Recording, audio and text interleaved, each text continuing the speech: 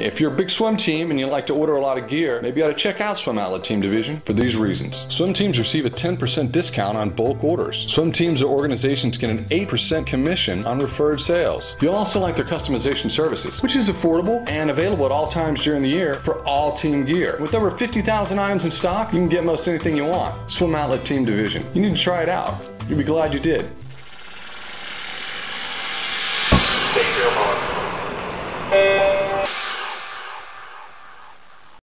This is the Morning Swim Show for Monday, October 22nd, 2012. I'm your host, Jeff Cummings.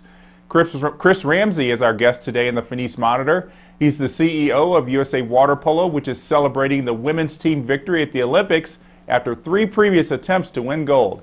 And Chris joins us now from Huntington Beach, California. Chris, good to see you. How are you doing today? Great, Jeff. Another beautiful day in Huntington Beach. Is there ever a bad day in Huntington Beach? They're rare. Yeah, we even prize the rainy days because we don't get them too often. I imagine the office there at USA Water Polo is still just buzzing about that gold medal from the women's water polo tournament. Well, it really had everything that you love about sports in it, from my perspective. It had a team that overcame adversity not just over a season, but actually over many, many years in the Olympics. The history of our women's team was a very, very tough loss in Australia in 2000, the first year that water polo became a sport. A bronze medal in Greece, and another very tough loss to the Netherlands in the last minute. Both of the games where we lost the gold medal in 2000 and 2008 were lost in the last 90 seconds of play. So for us to finally be able to put a cap on it and get the gold was meaningful. We had a bit of a hiccup against Australia where our coach called an illegal timeout and we got pushed into overtime in a game that we probably should have won in regulation. And our women dug deep to win that game. And then the other thing that was fantastic was we had the breakout rise of a young star in Maggie Steffens, a player who hadn't even attended college yet, and kind of burst on the scene, scoring 21 goals over the course of the tournament, 5 for 5 in the gold medal game against Spain. And it's a wonderful thing to see someone reach their potential. And I think Maggie was somebody that had people all over our country waving American flags and being proud to be an American. Yeah, it definitely was the perfect story of everything just coming together. Were you actually able to be there in London and watch it all happen in front of you? Oh yeah, I was there. I was down on deck to celebrate after, and it was an incredible feeling to be at the venue. Again, I do think sports reveals character, and I think that the way that the women persevered and won that was inspirational to everybody. And I know many of our international friends also told us how pleased they were for that team, because they have been the dominant program since water polo was introduced to the Olympics in 2000. But to see them finally cap it off and get the prize was something very special. Yeah, I'm sure there was a lot of support around the world for that. Now, kind of going post-Olympics, USA Swimming always talks about a post-Olympic bump that they see every 4 years in their membership. Is that the same for water polo? Yeah, we're getting a lot of anecdotal information about people calling up and saying, where can they play? This kind of coincides with a broader effort they've been making to try to get polo in every pool. And we think that polo is a great complement to swimming, obviously. For competitive swimming, it's an alternative. A lot of people on the swimming side of it find that somewhere around the age of 12 or 13, they're kind of capping out at their times and figuring out where they fit in the hierarchy. Of course, the great thing about a team sport like water polo is it's not necessarily if you're a tenth of a second faster that makes the difference in your performance. There's a lot of other factors that go into a team sport that's dynamic like water polo. So we would like to have polo in every pool, just like you see soccer on every football or track and field stadium around America. And we've put some people on in different states. We've got a full-time person, one in Indiana now, trying to kind of make it possible for parks and recs departments, YMCAs, boys and girls clubs, other places that have pools to offer it. And we've seen some nice take-up on that. So I've talked to a lot of water polo players over the years, and they've said the same thing, that they're looking for, as you said, polo in every pool. What do you see as the biggest challenge to making that happen? Well, I think that one of the challenges traditionally has been the popularity of swimming, and the fact that you can get more bodies into swim lanes typically than you can on a water polo course. So it's sort of a more financially sound investment. However, with the 8 or 10 years, there are actually a lot of facilities that are looking to fill up additional time and space. And so water polo has a good economic model behind it, as well as being something that I think is a lot of fun for people to play. We had a groundbreaking thing happen about 6 months ago. A group of swim coaches in the state of Tennessee contacted us, high school swim coaches, and said, you know, we have additional time in our high school year where the pool really isn't being used. Could you help us figure out how to launch water polo? So this spring, 2013, in the state of Tennessee, water polo is becoming an official state high school sport. They've been in partnership with USA Water Polo with that. And we're helping the swim coaches get up to speed on how to run water polo tournaments and coach water polo. And it's really a collaborative effort. And we're going to have water polo at the high schools in Tennessee. I think Georgia's close to following in their footsteps, and we're hoping that we're going to be able to launch that in more states around the nation. Yeah, it must be a really big feat to have had that happen. I mean, Tennessee, you don't think of water polo, but I would imagine in maybe 4 or 5 years that, you know, we might see the next Maggie Steffens come out of there.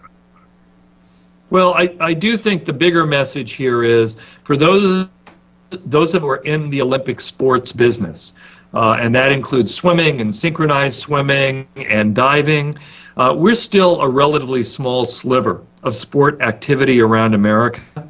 And I think that we can be bigger, but I think one of the ways that we can be bigger is by collaborating and working together. And, you know, I know my good friend Chuck Wielgus at USA Swimming agrees with that principle. It's just figuring out how we can do it collaboratively so that, you know, we actually are working together to enlarge aquatic sports across the U.S. Yeah, it definitely is something that you have to work it hand in hand, especially since, as I said, I've talked to a lot of water polo players, and they said that they were swimmers and they became water polo players. Or I've actually talked to a few swimmers who said that they started young as a water polo player and moved to swimming. So there definitely has to be a lot of synergy between these sports. Well, I think traditionally where water polo is fine in recruiting more people in our sport is that typically you learn to swim by swimming people, and then you often, at the same facility where you learn to swim, might get recruited for a junior or you know, very young age swim team, and you're sort of launched in that.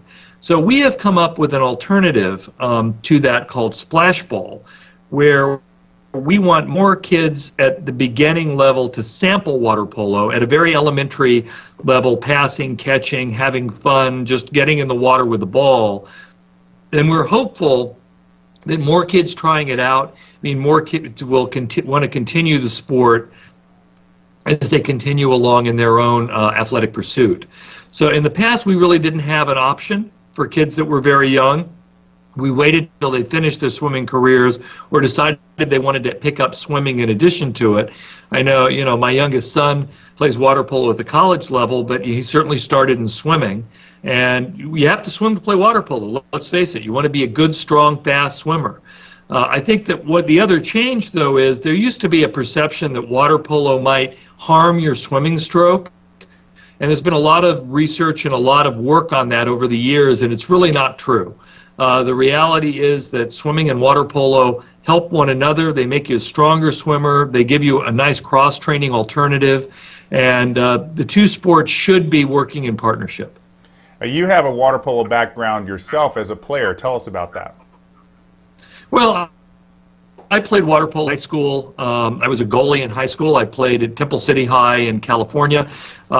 Went to University of Redlands, lettered and started playing water polo my freshman year there.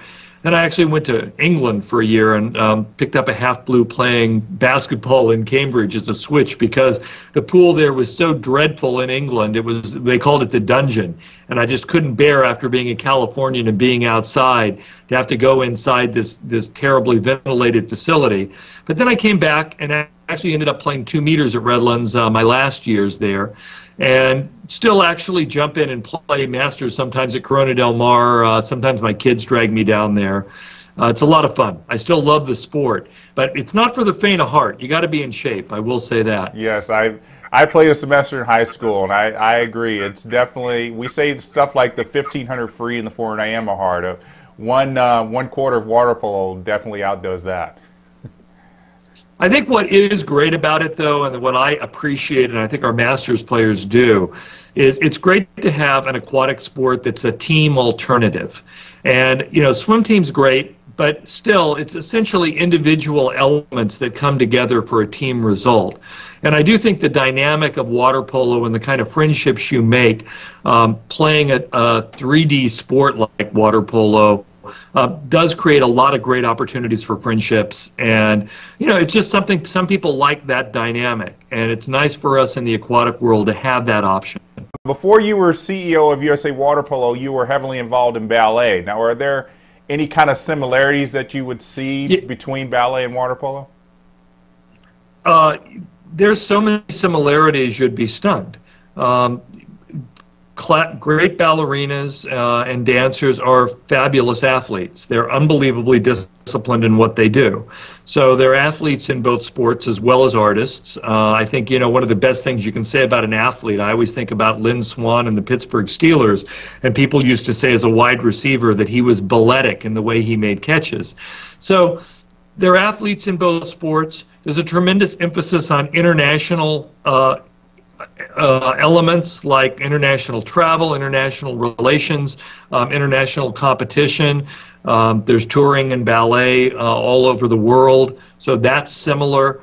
They're spectator sports. They're fundamentally entertaining to people who watch them. So there are a lot more similarities, frankly, than there are differences. Of course, in ballet, we don't keep score. And nobody ends up with a bloody nose usually at the end of it. Yeah, exactly. Well, Chris, thanks so much for sharing your thoughts on expanding water polo through the United States. I'm sure it's going to continue to expand with you there. Best of luck to you not only this coming season, but through the next Olympic quadrennium. Well, thanks for taking the time to talk, and we'll try to see how to get some more gold medals next time. I'm sure you will. Thanks for joining us, Chris. Okay, take care. All right, so that's Chris Ramsey joining us in the Finis Monitor today, and that's going to do it for today's show. We invite you to join us on swimmingworld.com, on Facebook, or on Twitter to keep up with all the latest news in aquatic sports. I'm Jeff Cummings. Thanks for watching.